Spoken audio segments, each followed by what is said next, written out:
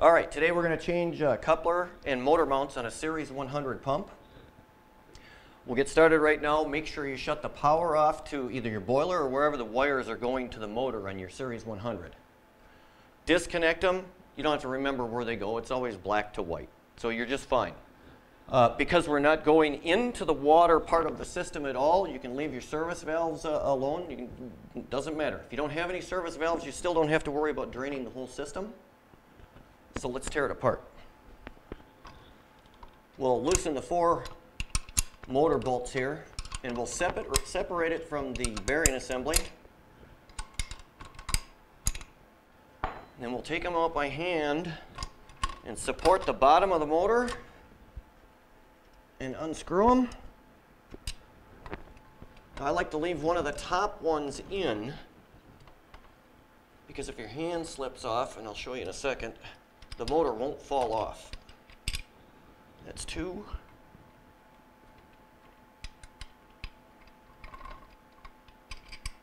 And 3.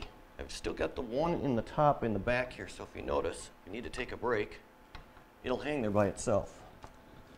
We'll remove that one. Take the last one out, support the motor from underneath. You might have to wiggle it around. All right, here it comes. We got the last one out. We'll set it aside. We'll let the motor drop backwards, which exposes your defective spring coupler, which mine isn't because it's brand new. We'll take our Allen wrench, and you hear a little pop. That's the set screw letting loose. And we'll just unscrew it until it lets go. And then we'll set the motor down on the bench, and we'll start working on it. All right, we've got the motor on the bench. Now we're going to remove the coupler from the bearing side, and we'll bring our Allen wrench in through one of the little breather holes here in the side. We'll get it right into that Allen wrench, and we'll give it a good twist, and you'll hear it pop. All right. We'll back out the set screw until it wants to come out of the hole, and we'll just drop it right out. Now, if it's not broken, if it's not cracked or anything, save it as a spare. That way, if your new one breaks, you've got the option to at least throw this on, and you'll have heat. Okay, so now we'll tear into the motor. And what you want to do is get it on a nice sturdy bench. Get your Phillips screwdriver, and you want to remove these 4 screws right here. Now, the new Series 100, I've noticed on this motor bracket that they have nuts on the bottom of the screws. On some of the older Series 100s, this bottom bracket is tapped for this screw to go through. So you might have the ones with the little nuts, or you might have it where it's threaded. This one has the nuts, so we'll get it loosened up and taken out. Now, when I loosened the nuts on the bottom of this, they were painted and very difficult to get to. But they'll pop right out. You gotta save these because you're gonna reuse them. We'll set them aside.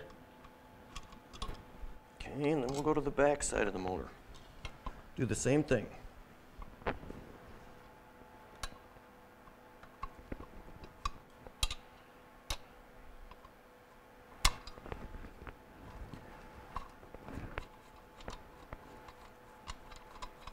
All right, that comes out. Now what we'll want to do is we'll take the motor and we'll separate the bracket. And all we'll do is we'll lift it straight up. And if you notice before you do this right here, there's a little grounding wire. Mine's kind of red from the paint. Just make sure you get that re-pinched into place once you put the bracket back on, and I'll show you that when I get to that part. So we'll just remove the cover. And you notice the wires want to come out with it. Just feed them through. Okay, set it aside. Now we'll just lift the motor out of the base part of the bracket. Okay, and we'll set this aside, and then we'll get to removing the motor mounts. Now we're going to take the motor mounts off the motor. Now there's a little bit of a trick to it. What you want to do, good flat hard surface, a good healthy screwdriver, and a decent hammer. Of course, I like the big hammers. because I don't have any patience. All right, we'll take the screwdriver. We're going to put it behind the motor mount. Now, when I explain this, this is the reason. If you notice on the motor mount, there's an inner metal ring right in here. If you don't drive it off complete with the motor mount, it's going to be a son of a gun just to get that ring off. So the point is try to remove the whole motor mount at one time. So what we'll do is we've got the screwdriver behind the motor mount. We're going to lift it just a little bit and get it into the rubber part of the motor mount. And then I'm going to rotate the motor for one reason. You don't want to break this little plastic oil well. So I'm going to rotate this towards the camera. I'm going to take my screwdriver and put it down up against the motor, lift it up a little bit, tip it at about a 45-degree angle into the rubber part of the mount. And we'll hold it right there. And I'm going to grab my big hammer. And what you're going to want to do, hold it with one hand and take your big hammer. Now you guys are going to get one shot of this. And I'll try to do this without hitting anything. Hold it firm and give it a good whack. Now, if you notice, I went through the rubber piece and it didn't remove that inner ring, which is perfect because then I can show you how to do this. We'll pull it out of the rubber. And it's kind of torn, which is okay because you're not reusing these. So we'll do the same thing and come at a little less of an angle so I make a mark in that inner ring of that motor mount. So it'll give us a little leverage point. We'll hit it again. Starting to pop off if you notice. And we'll just try to pry it off a little bit. If it doesn't work, we'll hit it again. There, nice, just popped off. Now throw them away, don't reuse them because that's why you're changing them. They're sagging or whatever. Now I'm going to turn the motor around and do the same thing on the other side. Again, watch out for your oil tube here because it's plastic, you'll crack it. Again, down inside, lift it a little bit and into the rubber. Get your big hammer and give it a good whack. And this one came off. It didn't tear the rubber. So hopefully we can just pry it off. If not, I get to hit it again. There, perfect. Throw it away. All right, now we've got it on the bench. We'll reach over and get our new motor mounts and we'll take them out of the package. Obviously, we're not going to leave them in the package to install them. Now, if you notice, they give you directions. We don't read them, we do it Tom's way. All right, you get a set in one package, and if you notice, they've kind of got reinforcement bars on these motor mounts. The way you want to install them is there's an expansion seam that should go up on the motor. And I'll show you this right here on the motor. So we'll get the motor in here. Now you take your motor mount. You got your oil wells pointing up. You want the reinforced little rubber bars here to go 12 and 6 o'clock on the motor. In other words, your oil wells always have to stick up. So this is the way you want to put the motor mount on. Never put the expansion joint on the bottom. Always put it on the top because you want all the steel you can down here to support it. All right. We'll put them on by hand right now, and then I'm going to grab my hammer and tip it up, and I'll show you what I'm going to do. I'm going to tip it up. Take your hammer and equally around that inner ring that I was talking about before, right here, tap it going in a circle until it's flush on the end bell of that motor. Sometimes they'll fall off on you. Just take your time and try not to hit the shaft.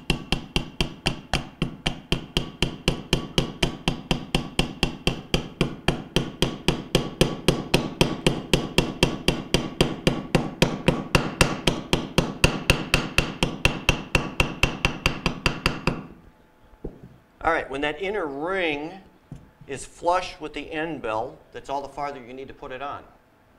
And then we'll go and do the outboard side the same way. Seam up, reinforce bars at 6 and 12 o'clock.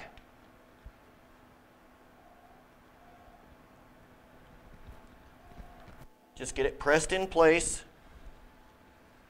Now this one, I don't like to tip up because you have the motor shaft. You don't want to ruin any bearings or anything because they are sleeve bearings. They're not ball bearings, so this is going to float. You don't want to hurt the shaft, so leave it down on the table and do it this way.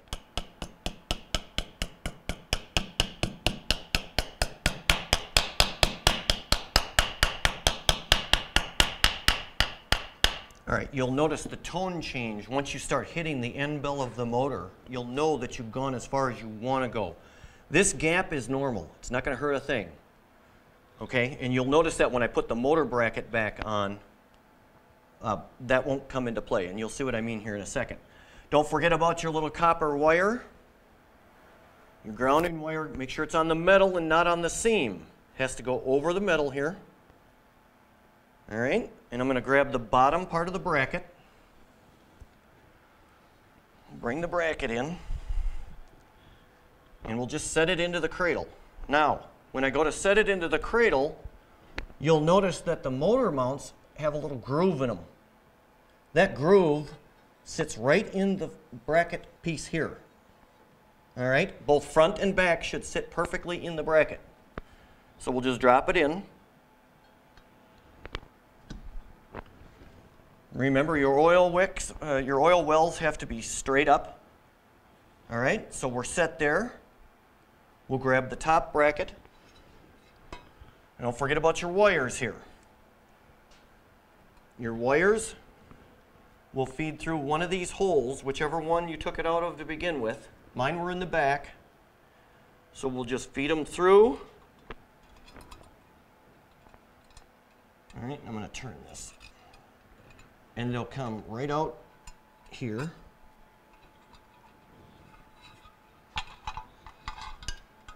Now, obviously, mine are just coming out unhooked because I don't have electrical. Most of the time, this will be taken off, and the electrical connections will be underneath this little cap here. All right, now, we've got our wires run through. Make sure that they're somewhat tight right here because you don't want to kink them as you set the bracket down. We'll set the bracket down into the grooves again, making sure our copper ground wire's here, and straight down. Okay, and they line up nice.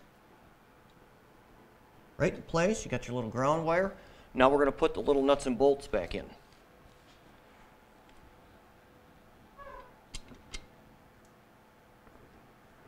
All right.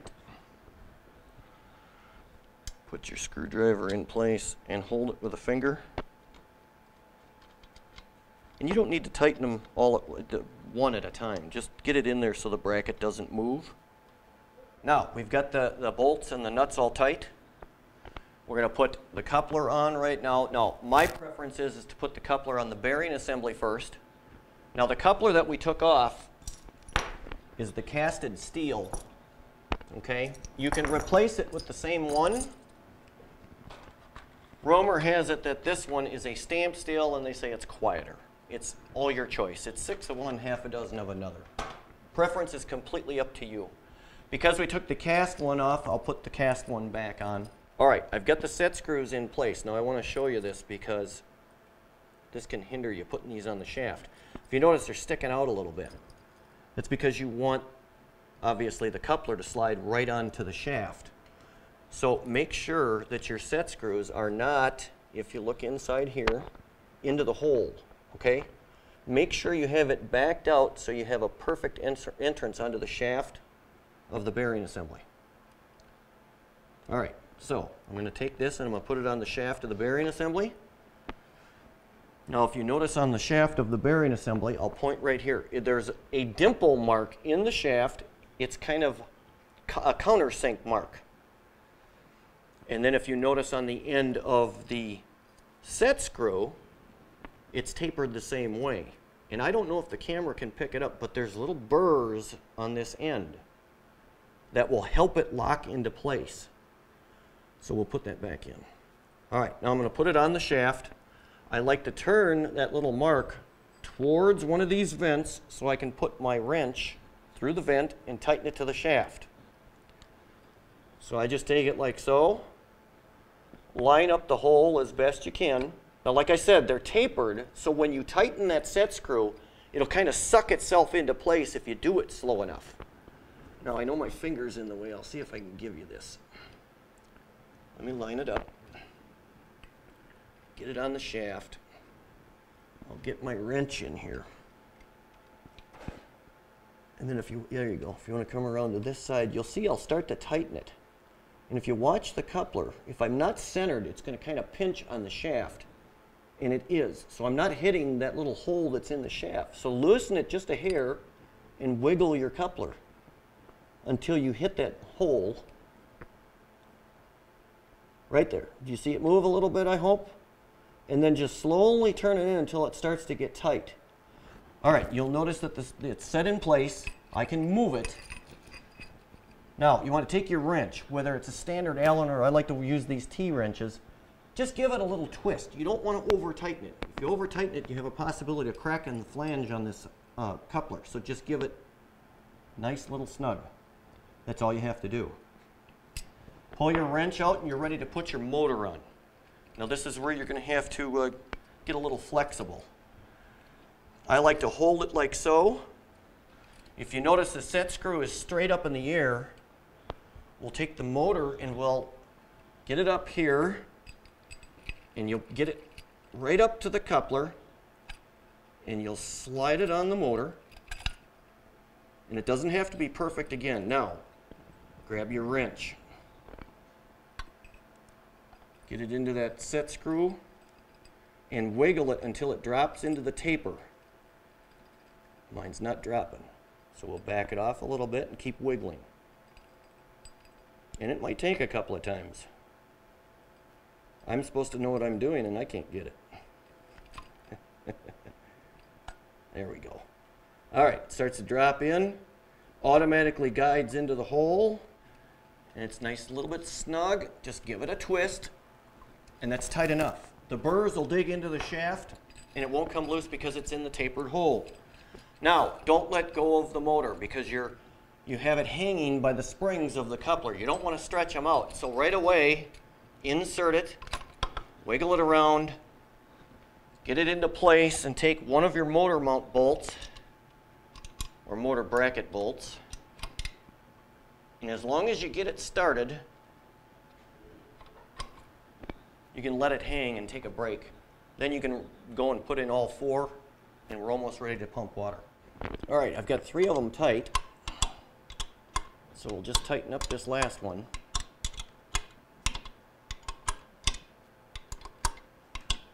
And just snug. You don't need to over tighten these. It's just holding the motor in place. Just give it a little twist. Okay, that's tight enough. Now the wires are still hanging out. You want to hook them up the same way that you disconnected them. You haven't done anything with the water side, so the valves are open. Wire it, turn your boiler on, and you're ready to pump water. And I'm going to smoke.